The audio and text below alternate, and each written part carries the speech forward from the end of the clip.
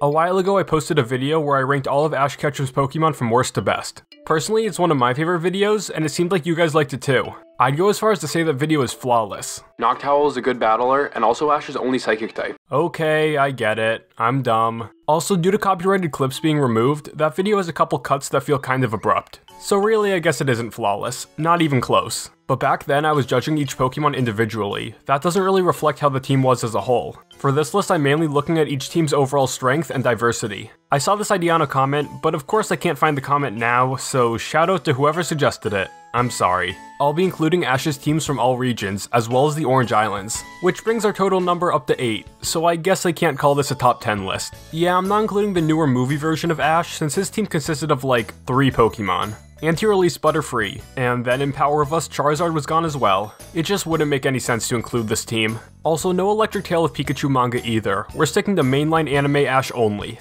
But without further ado, let's get into it. Here are all of Ash Ketchum's teams, ranked from worst to best.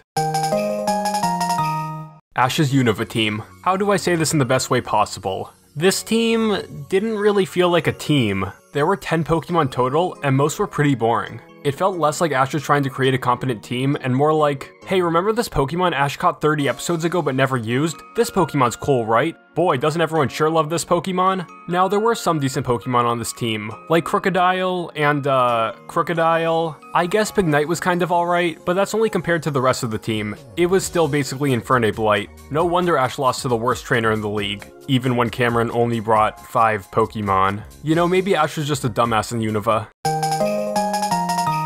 Ash's Hoenn team. This team definitely has type diversity, but it's still one of Ash's weakest offerings. I mean, it really says something when Corphish is the Pokemon with the highest win percentage. And while Swellow was alright, it wasn't nearly as cool of a Pokemon as some of the birds to come. But what really brings this team down is Torkoal, who has to be one of the worst Pokemon Ash has ever caught. And before you comment that Sceptile defeated Darkrai, that came much later in the Sinnoh League. The thing didn't even evolve until after the Hoenn League. And speaking of which, this team brought Ash to the top 8 of the Hoenn League's Evergrade Conference, before losing to Tyson. However, Pikachu and Swellow basically carried that whole battle. It was cool that Ash brought Phanpy back, later evolving into Donphan, but by that point the series was almost over, and Ash switched to other teams often in the Battle Frontier.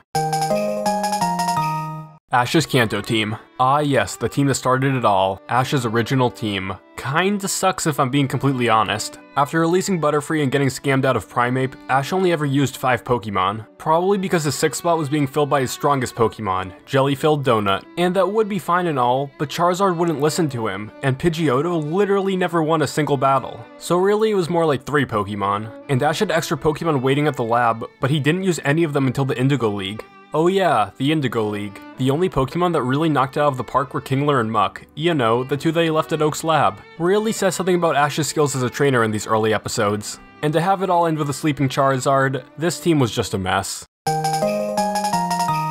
Ash's Johto team. This team wasn't especially strong, but it definitely had personality. All 3 starters were distinct from one another, and their personalities worked off each other really well. Chikorita/Bayleaf was adorable, always wanting a hug. Cyndaquil was a really interesting fighter, as it took time in battle for its flame to fully ignite, and Totodile's dances never failed to put a smile on my face. And while Squirtle and Charizard went off to training, Bulbasaur got to stick around, which was pretty cool. Now aside from being shiny, Noctowl wasn't the most interesting bird, but it was super cool to see Ash own a psychic type.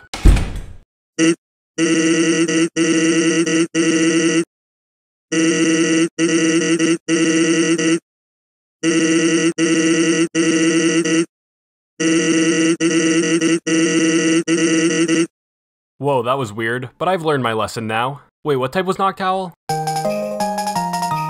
Ash's Orange Island team. I think one of the anime's writers looked at Ash's original team and said, well, this is embarrassing. Let's fix it. And boy did they fix it. Ash released Pidgeot and replaced it with another Pokemon who never won a battle. Honestly though, Ash kinda needed a Lapras for this journey, because, well, you know, he needed a boat. But Snorlax was an awesome addition to the team. Now we all know about how Snorlax somehow knew 6 moves at one point, but even ignoring that, it was still an awesome Pokemon. Also, I'm just learning now from Bulbapedia that it knew 5 moves at one point in the Ash and Pikachu manga, so I guess it's just common practice for Snorlax. I hadn't even heard of this manga, so I checked to see if they made an English version. Apparently they did, but it was only ever released in Singapore. So to everyone watching this in Singapore, is the manga any good? Anyway, it was on this team that Charizard finally started listening to Ash and became one of his best Pokemon. The Orange Islands took what Ash had started in Kanto and nearly perfected it. So, I wrote and recorded this a while ago, like pre-Ash winning the league a while ago. Originally, I didn't put the Alola team this high up, but things have definitely changed for the better. In just a few episodes, I feel like this has went from one of Ash's worst teams to one of his best. Like, what is there really to say about this team? It just rocks. I love how so many Pokemon were able to win meaningful battles, even with all odds being against them. Ash's Lycanroc defeated Gladian's Lycanroc, the Pokemon it always looked up to. Torracat beat Kukui's Incineroar, causing it to evolve, and also knocking itself out in the process. Rowlet beat How's Decidueye, with style of course. And yes, Pikachu finally managed to defeat Tapu Koko in an incredible clash of Z moves, in which Ash was able to Kamehameha his way to victory. I only feel this team lacked a real MVP, something the next two teams definitely have. Nevertheless, Ash's Alolan team was truly spectacular. Ash's Kalos team, literally ash-greninja. Okay, but for real, Ash's Kalos team may have been relatively small, but man was it powerful. This team brought so much that it's no wonder Ash made it to the league finals. Hawlucha has a burning passion for battles, with a good mix of both strength and speed. Talonflame's fire typing makes it Ash's most unique and arguably strongest bird. Goodra, while not seeing much screen time, was a complete powerhouse. And Greninja's Battle Bond made it without a doubt Ash's most powerful Pokemon. Something about the way Greninja moved and how quick its attacks were made it an absolute blast to watch. This team could have easily been number 1, but there is one major flaw holding it back, a true lack of diversity. The team contained 2 dragon types and 3 flying types, which was a bit excessive. I still don't understand why Ash was given a Noivern when it didn't introduce any new types to the team, and Noivern was easily the team's worst member, losing nearly all of its battles. Don't get me wrong, I like Noivern, I think it's an awesome Pokemon, but I would much rather have seen Ash own something like a Go-Goat or Aegislash. However, this team will definitely be remembered fondly.